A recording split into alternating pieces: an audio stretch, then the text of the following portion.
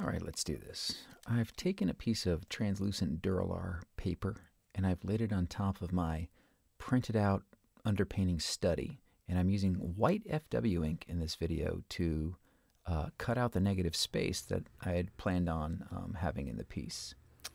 And you can see just I'm sliding a piece of blackboard in between the Duralar and the underpainting so you can see that negative space. Now I'm using Acryla Gouache, and you can see my palette right there, and I'm filling in the positive leaves that are going to be on the front of the painting. I knew these leaves were going to be silhouette without a lot of detail. Easy enough for me to get a little gradient going with a few different little dibbles of Acryla Gouache, and just start filling them in. And there's the last one of that. Now we're inking the tiger. This would be the probably fourth time I've drawn this tiger, and the second time that I've inked it completely. In that digital underpainting that you see underneath there, that's a traditional tiger that I drew on a separate piece of paper, and I scanned it in, and then I put it with my underpainting. And now I'm just using almost a gradient of FW ink, some different browns, all the way through down to like the sepia. And I am, inking it again, but since I've already done it before, I have a pretty good idea of where my brush is going. I'm not a slave to that reference that's underneath there. I kind of use it as a guide more than anything, but it did make a lot of this guesswork easy for me so that I could actually have fun and enjoy inking this thing without stressing, oh, how am I going to draw that mouth? How am I going to draw that nose? Well, I'd already figured that out, and that's pretty valuable. There's a little jump here. You can see the leaves at the bottom have been inked. I didn't record that part. And those are the inks that are sort of over her robe, and I wanted those to have line around them, but I don't want line around the rest of the leaves or the leaves that I've already done.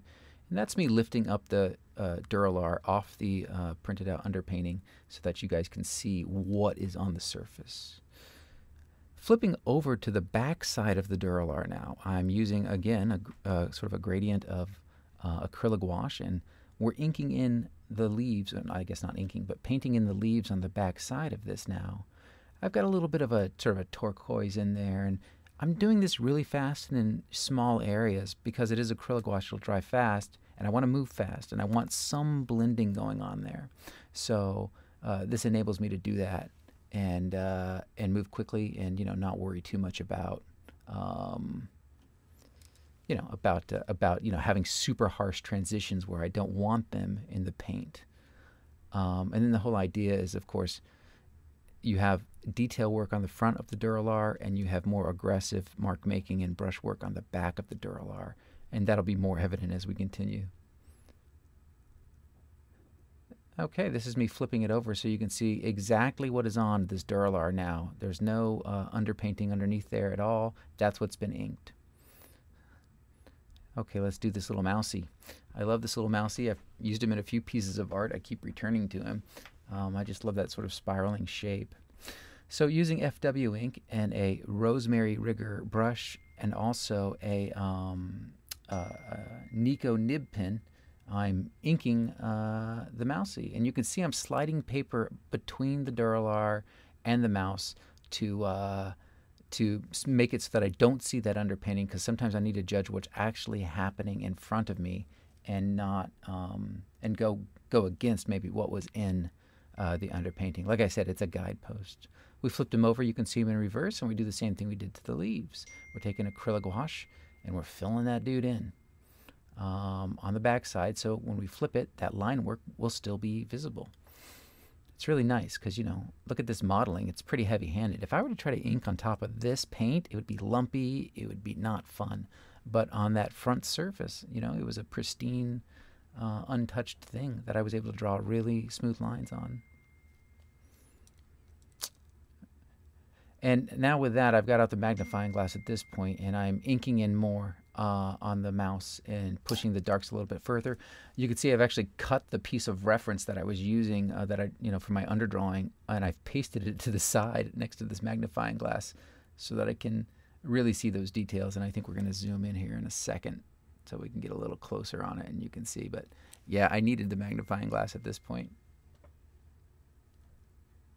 There it is. Okay, so we're a little bit zoomed in now. And I'm just pushing those darks a little bit further, going lighter. Again, I'm using dip pins dipped in FW ink on the front. I tend to use Nikko, Nikko nibs. And I'm just, redrawing it, trying to judge what's going on in front of me. You can see, again, I varied from the mouse. I went a different color and everything. And that's pretty much our finished mouse. Moving on, we're now getting into the main figure here. I've got a sort of a gradient of FW ink, different flesh values to draw with here, from your sepias through your, I don't know, whatever the brick red sort of color is. I'm inking the hair up now. Hair is a very linear thing for me, but I don't like all the hair to go one direction, right? Spaghetti hair, we call that. I like this hair to intersect, to lay on top of each other. You can see there I popped the light box on for just a second to try to see some of my underdrawing a little better. And really I want it to have mass and form, and I'm really trying to get that into the drawing before I even paint it at all. There's a minor bit of dry brushing going on here, just a little bit of shading. I really, pinched that color between my fingers, and so there's almost no paint on the brush. And then I dust it, guys. Like, I'm barely touching the surface with this this brush to get a bit of this shading in. Work our way down the hand. I've got my reference off to the side of this. I posed for the hands, for instance. So, there's a picture of me with the hands, which is always a challenge because I have like gnarly wizard hands. So I gotta actually try to slim them down and make them a little bit more graceful. Or I have my lovely wife Teresa pose for me, which is also a wonderful thing. But sometimes, dude, the camera's right there. I'm working. I just snap it real quick, print it out, get back to work. And that shows you where we are with the inking of the figure. I slid a white piece of paper between the Dura-lar and the underpainting. Woohoo! It's exciting. It's like a slideshow. I don't know what that was. Now we're painting the back side. I'm using oil paint here. I'm using Gamblin Fast Matte oil paint. There's not a lot of medium going into this. It's pretty much pure pigment. I do the oil paint here because I want a little extra blending time on the back of the Duralar for this sort of thing. I could do it in Acryla Gouache or FW ink, but again, it dries so fast that you get those really harsh transitions that I might have to overcome on the front, and I appreciated the extra drying time of this. I already had my colors mapped out in my head, so I just had to mix up a couple puddles of them, and that's kind of important. Usually I mix a gradient on my palette so that I can pick instantly from it and work really fast and jump into it. I laid down the white there first, you may have seen, and now I'm working the purple in, and the purple will hit that white down towards the bottom of the robe, for instance, and it starts blending it out. It's sort of like a watercolor technique where you lay down water first and then you work the watercolor pigment into it. Go ahead and do the crude rendering on the hair here on the back side. And of course, I think you all know this is the back side of the Dura-lar by now. I liked how streaky it was in the middle there. There's a little bit of texture. I like that. I want that to remain. But you can see it's sort of it's a very crude modeling. It's almost like stage one of a traditional oil painting, from life or something like that. But again, my detail work in my drawing is on the front of this Dura-lar, and it's going to be nice and pristine when I switch it over again. Working out the shadow cast by the paw, thinking about that in advance. I scumbled the whole background and spattered turp into it to eat it away in those areas that you see there where those holes are. And for that, I added a lot of medium. When I put it down, I added a lot of medium, and then when you spatter the turp or the odorless mineral spirits in it, it can really eat it away in a cool way. If it's just the pure pigment with the Gamblin Fast Matte, it's not going to eat as dramatic holes in it. And it looks like it's time for the big flip here. We could see what we got, and I never know until I flip it here. And I could see that the darks didn't go nearly as dark as I wanted them to go. But I would rather that than things be too dark on the front and me have to lighten things back up.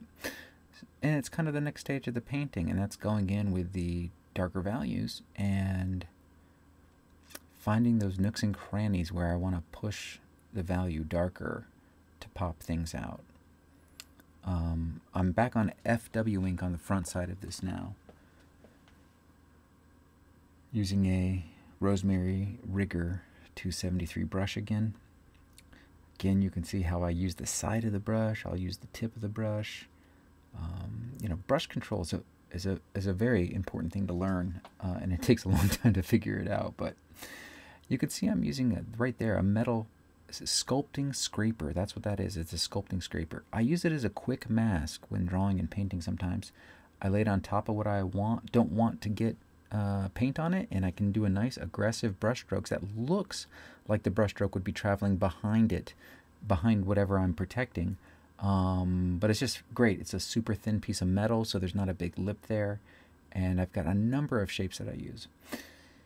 And this is still FW ink, I do believe, but I'm using a little bit more of the clear, separated FW ink liquid that sometimes happens when the FW ink is old. I love that as a medium. It'd be great if they would actually produce a bottle of just that.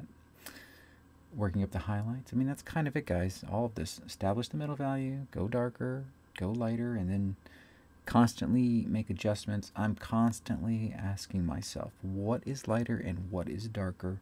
What do I want lighter here? What do I want darker behind it? And where do I want that line to be blurred a little bit? Using tiny lines for a lot of this, and a lot of it is just I wanted to build more form into it, and I also thought I needed more middle values in these areas that I'm hitting.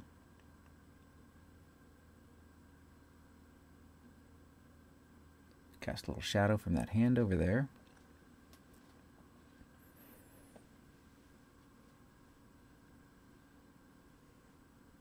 And again, more of those sort of, you know, not quite the darkest darks, but we're getting pretty dark in there.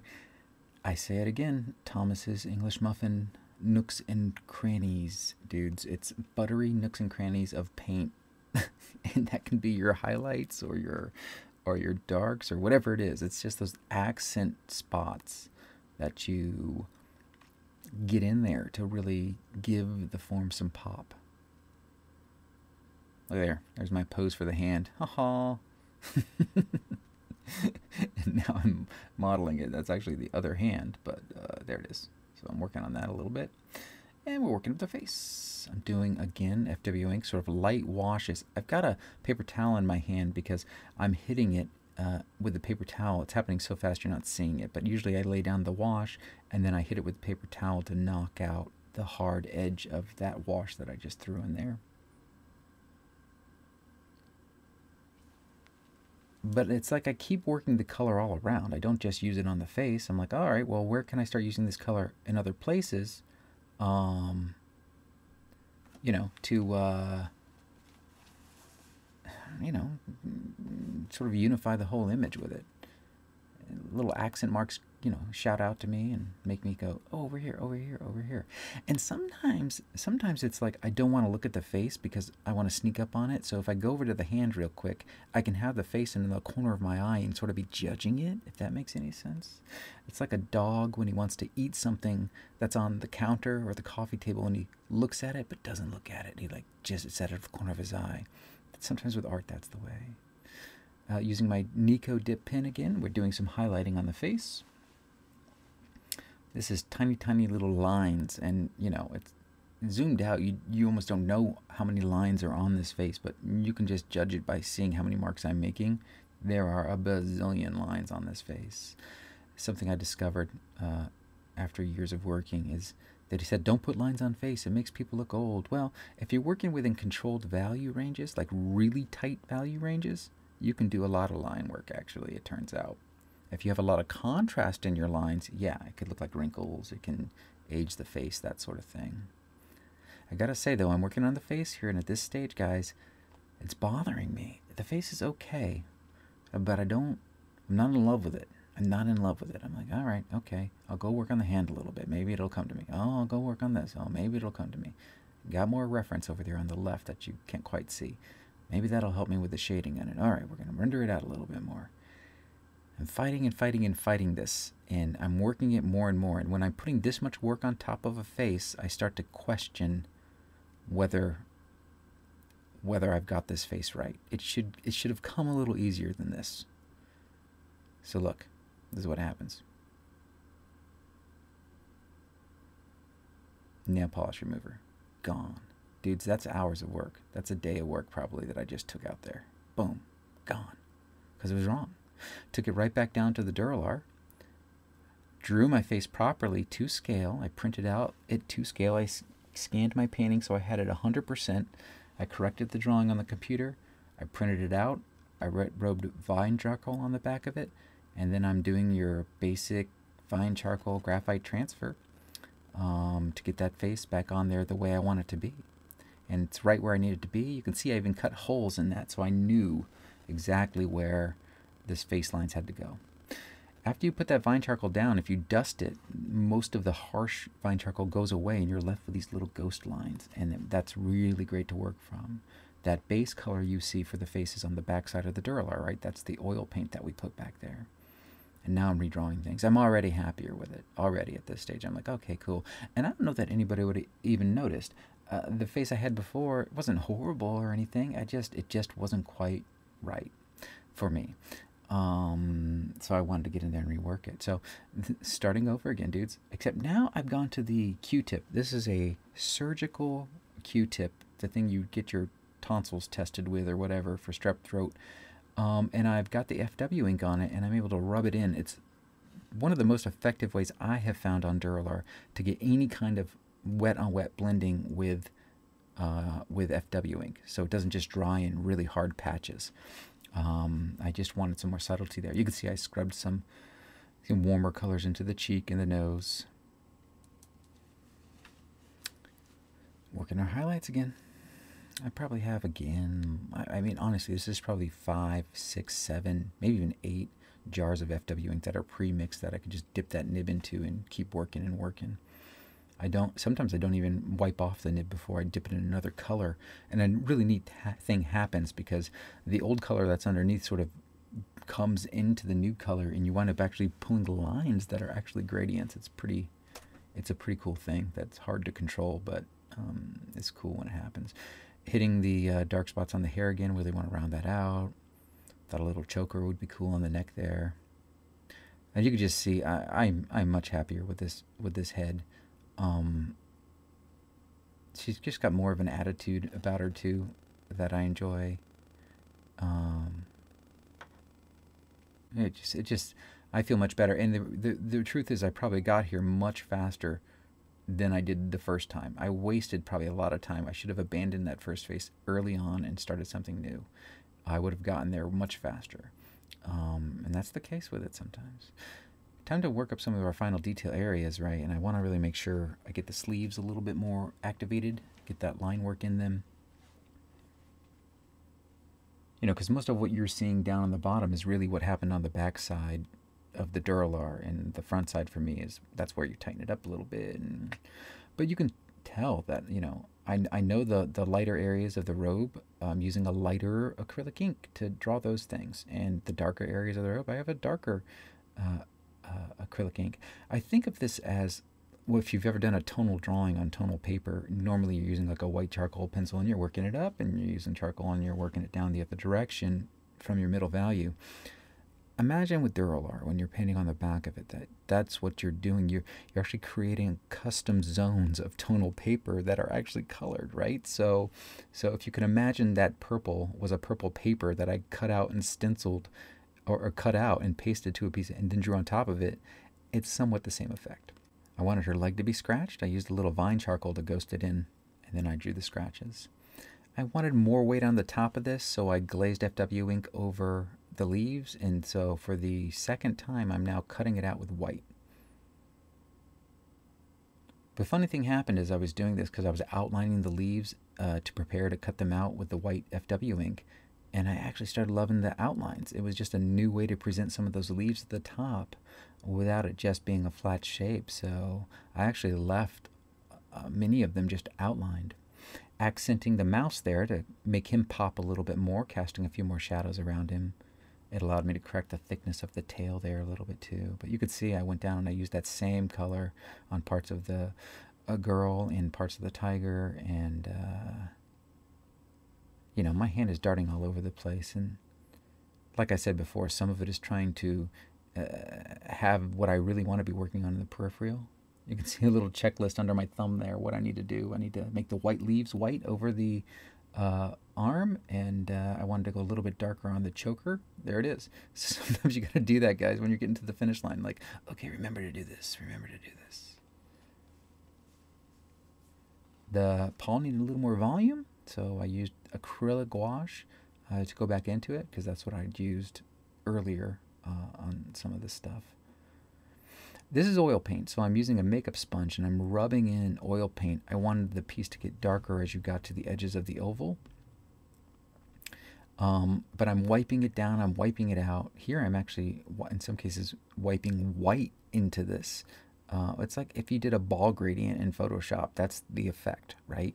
That's what I was going for. It's just a quick way to sort of soften some areas.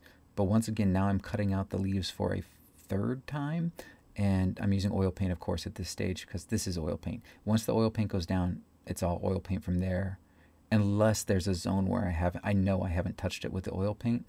But you can see I'm just moving it all over the place. And this is going to be close to the final stage, guys. Just that little bit of wiping with the makeup sponge to soften just a few of those things. And this would be the finished image.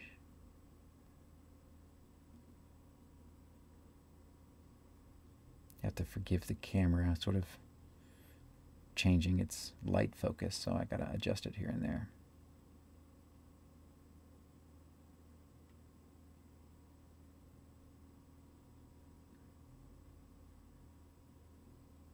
That shows you.